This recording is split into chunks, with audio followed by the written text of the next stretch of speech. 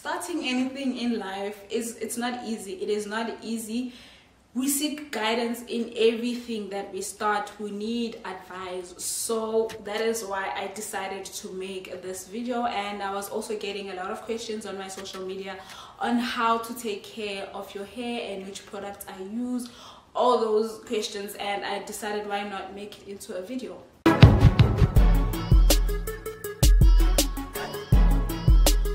Hey guys, welcome back to my channel. This is LaNaturalia back with another one. On today's video we are going to be talking about starting your natural hair. Stay tuned. The first thing that you need to think about before you start actually cutting your hair or transitioning is why do you want to start the journey of experimenting with your natural hair or growing out your natural hair? Why do you want to go natural? Because you cannot say I want to go natural because a lot of people are going natural. You cannot say I want to have or to wear my natural hair because you saw who and who doing their hair. So you need to understand why are you doing your natural hair, because your why will be the one that will keep you going. Having natural hair is not an easy process at all, but it is also not difficult. It is a learning process, so you need your why to keep you motivated throughout your journey. Secondly, there's two ways in which you can go natural. We have your big chop and your transitioning. So your big chop is when you cut all of your hair off, all of your damaged hair or all of your relaxed hair. You just cut it off and leave a small amount of hair or just a brush cut. That is starting fresh from fresh.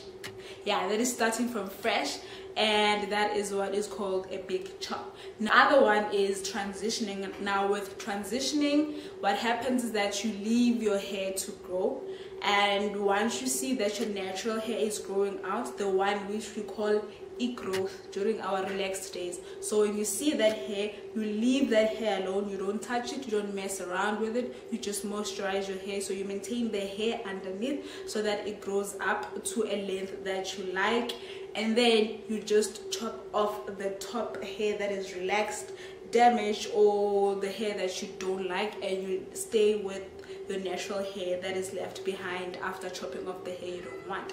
That is transitioning. Those two are they're not that different, but there's a difference between the two. So sometimes you find someone who says they big chopped while they transitioned, and that has some sort of a negative effect on other people, because it's like, wow, you big chopped 2 months ago and now your hair is this length. But no, it's just a slight difference, but it has a significant effect on people who are watching you or who follow you. Third point is, after you big chop or after you transition or during that process, you must do your research and find out your hair type. Once you know your hair type, it'll make it easier for you to take care of your hair. Now with hair types, it depends on the hair strand, what type of curl pattern the hair strand has. So we have from 1A, hair type 1A, to all the way through to hair type 4C. Now most Africans are type 4C hair, type 4B and 4C hair, and we have others who are referred to as 4Z. Those hair strands don't have a defined coil or curl pattern, so you need to just go on the internet, go on Google and just research hair types, and then once you find your coil pattern, go down again, research on those on that specific hair type. So after you have figured out which hair type you are, then you need to go a step further and research on how to maintain or take care of that specific hair type. Now online there are tons and tons of routines on how to maintain your hair. There are many influencers that have set ways, and like, yeah, for sure, this is the way on how to take care of your hair. Just be careful when you just follow people's rules, people's routines. They don't work for everyone, so it's okay to take a piece from that one, a piece from that other one, make them come together and make your own routine. And in time, be patient, be really patient. In time, you will find what works for you, and you will be the one who is giving people advice. When it comes to natural hair, there's 3 steps. There's washing, conditioning and treatments, and moisturization.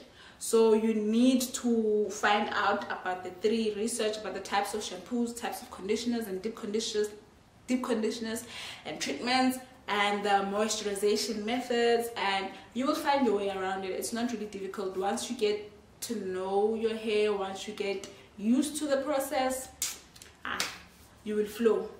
You will flow. Last point is product selection. Now, product selection can be a very tedious process when you don't know what you're looking for, especially when you're starting out. Throughout the years, I have come to learn a lot about my hair and understand how it reacts to certain products. So now I don't struggle when it comes to selecting products in the product aisle.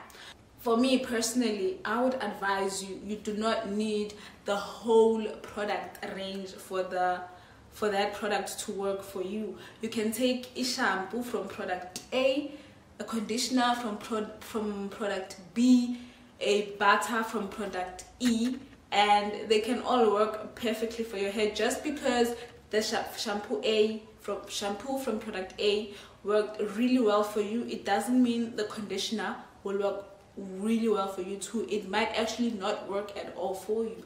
So what I suggest when it comes to product selection is start small. Ask yourself these questions. What are you looking for? What do you want from the product? Do you want moisturization? Do you want it to strengthen your hair, to treat your damaged hair, or to just stimulate hair growth? Now, you need to just read labels.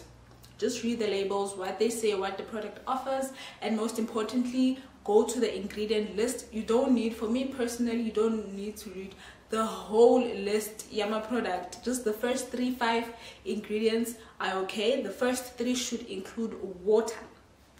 Water is very important. So the first 3 products should include water. Sometimes it is referred to as aqua. Well, most of the time it's referred to as aqua. So if they have aqua, then you are good to go. And then just make sure you read what the product does for you. If it's a shampoo, read if it moisturizes your hair without stripping your hair too much. If it conditions, it balances the pH of your hair really well after you wash. So you just need to look out for that. You must go to the shop with a mindset of, this is what I want the product to do for me, not, oh my gosh, I'm looking for natural hair products. You will get confused. Before you leave your house, even what do you want? If I walk out of the house, I must know I want a shampoo that cleanses my hair and removes dandruff. When I get to the product aisle, what do I look for? Cleansing shampoo, dandruff control. It must have those, okay? Sometimes it doesn't, but you just, as time goes by, it'll be easier for you. And honestly, there is no dead definite way of selecting your products. There are so many products out there, so that's why you need to just start small within your budget, whatever makes you feel comfortable, and just go with that. And yeah, as time goes on, you will learn more about your hair. You will see how your hair reacts. You will see how your hair reacts to certain products, and so grand. And this is the end of the video. Thank you for watching. Thank you for joining me. If you liked the video, please don't forget to like and subscribe. If you have any questions, just comment down below or hit me up on my socials, Twitter, Instagram, and Facebook. I have linked them down below. Thank you for watching. This is La Naturalia signing out, and I will see you